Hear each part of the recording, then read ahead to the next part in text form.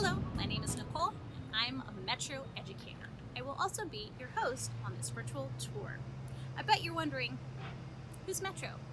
Metro is a regional government here in the Portland area. We serve 1.6 million people across 3 counties. We build policy, we help cities with their planning, we manage a variety of parks and venues, and we also manage the region's trash. During this tour, we'll be highlighting the journey of trash. We will show you the path trash takes once it leaves your home to when it is processed and prepared at a transfer station to either be recycled, reused, or sent to a landfill. In addition, we'll introduce you to all the folks who contribute to this system to ensure that our communities are healthy and clean for everyone. Our tour will be hosted at Metro Central Transfer Station. Metro Central is one of 2 Metro-owned sites that handles the trash for the Tri-County region. The site is located where the Willamette and Columbia rivers merge. This area has been home for 1,000 years to the Multnomah, Clackamas, Tualatin, Kalapoya, Chinook Band, Clackamas, and Molalla tribes for many, many generations. Now, before we start our on-site tour, it's important that we're safe during the tour. So, what does that mean? Well, we need to wear PPE. What's PPE? PPE is personal protective equipment.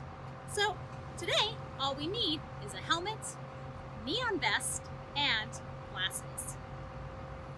Well, it looks like we're about ready, aren't we? I do have one last question. Can you think of another community worker who might wear PPE? Can you name one? Yeah, absolutely. A construction worker or even a doctor might be someone who would wear PPE during their work. Good job. All right, I almost forgot. Before we head on the tour, we need to be on a lookout. So what are we looking for? Well, our neighbor, of course, Ron the raccoon. Ron is a resident here at Metro Central, and he likes to stop by on our tours to make sure everyone is having a good time. So keep count whenever you see Ron, and we'll find out how many times he visits at the end of our tour. You all ready? Let's get started. Imagine it. You help your family member take the trash out to your dumpster or curb. And then what happens next? Your trash gets picked up by someone we call a hauler. They are the garbage trucks that we often see coming and going from our neighborhoods on a specific day every week. The hauler then takes the trash to a transfer station, which is where we are today. A transfer station is a large space that holds and processes trash, food waste, and recyclables temporarily until it is ready to go to its final destination. So let's begin at the entrance of Metro Central. The hauler arrives with their load at the front gate of our station and gets weighed. Why do you think it gets weighed? That's right. We use weight as a way to measure how much trash is being dropped off from vehicles. We get their weight on their way in and get their weight on the way out. They are charged a small fee based on how much was unloaded during their visit. Now, for these specific haulers, they head over to an area called Bay 3. This area is designated for hauling companies who pick up your waste from your home or the waste from small businesses. This area sees a lot of activity. Our region's trash is constantly moving.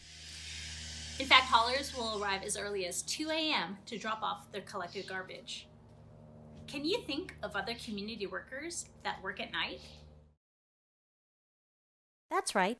Building custodians and nurses are great examples. Once haulers dump their garbage, large machinery such as front loaders are pushing the trash into a nearby compactor so that it can be compacted into a smaller and tighter load. But what about folks who don't use haulers or those who just have unwanted materials? For instance, maybe you did some cleaning last weekend with your family member and you have a pile of trash you're not sure what to do with. Well, just like the haulers you just saw, Community members are welcome to drop off their garbage at a Metro transfer station. They come in through the same entrance, get weighed, and are able to drop off their materials here in Bay 2, our public bay. When you look around, you'll notice a lot of people working hard to manage your trash safely. We have spotters making sure folks are moving their vehicles carefully through the space. You may even notice that we have folks up high on that platform. What do you think they're doing up there? Those individuals are part of our sorting line. They are recovering materials that can be recycled so they don't go to the landfill. As for the tractor operator, they help to place trash on the belt so that it can run through the sorting line before it gets compacted. We have folks monitoring for asbestos and other hazardous waste. Certain items, such as motor oil, paint, and medical syringes, should never go into our trash. They can instead be dropped off at our on-site household hazardous waste facility where it can be disposed of safely by our experts. As you can see, with so many people handling our trash, it is super important that we, as community members, dispose our trash correctly and safely to protect those workers. A lot of trash visits Metro daily. In fact, how much trash do you think 1.6 million people make in the Metro region on a daily basis? Just between our two public transfer stations, we handle close to 4 million pounds of trash per day. Wow, that's like 333 African elephants worth of trash per day. That's a lot of elephants.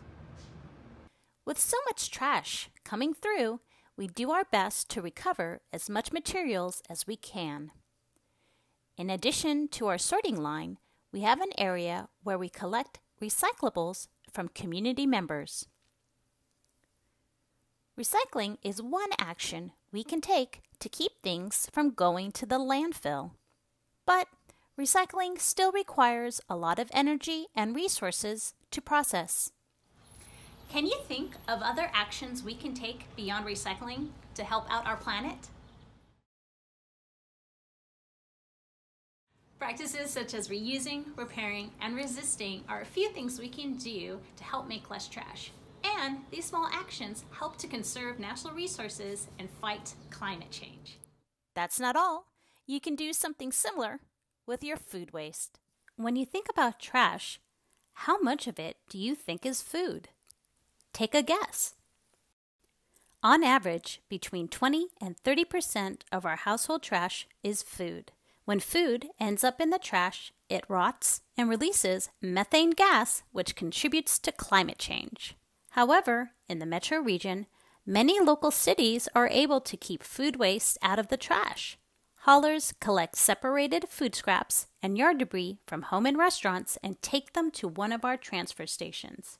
Eventually, those items are sent to a special facility to be turned into compost or energy. But we want to make sure food goes to people and doesn't get wasted in the first place. How do we do that? Well, simple practices such as planning our meals, storing our food right, are easy actions that we can take in our home to get the most out of our food. Once haulers and community members unload their trash, they stop by a scale house, get weighed, and charged for what they dropped off. It's that simple. Well, we're getting towards the end of our tour, but there are some workers at our facility that we haven't talked about yet. These workers are very quiet in their work and can reach an average speed of 100 miles per hour. Who are they? Are they cheetahs? Meet our falconry team. This team is made up of a few specially trained hawks and falcons that visit our site to help manage the nearby critters. Falconry is the art of training birds of prey to hunt in cooperation with a human. It is a career built from hours of training and the curiosity to get to know another species very well. The birds you see today stop seagulls and crows from scavenging contaminated food and scattering trash around the station. Keep up the good work, feathered friends! This is our last stop. As we saw earlier, the trash gets compacted, placed on a semi-truck, and sent to a staging area for eventual transport to our landfill. Do you know where our landfill is located? Our landfill is located 140 miles east through the gorge in a place called Arlington. There, the trash gets buried and monitoring is done for 30 years. Transfer stations play an important role in a community's waste management system. They serve as the link between a community's garbage collection program, such as haulers, and a final waste disposal facility, like our landfill. Well, that's the end of our journey. Thank you so much for joining us. I truly hope, after this tour, that you have a better understanding on how we manage the region's trash, and that you were able to see all the people that contribute to the system to ensure that a community stay healthy and clean for everyone. Take care.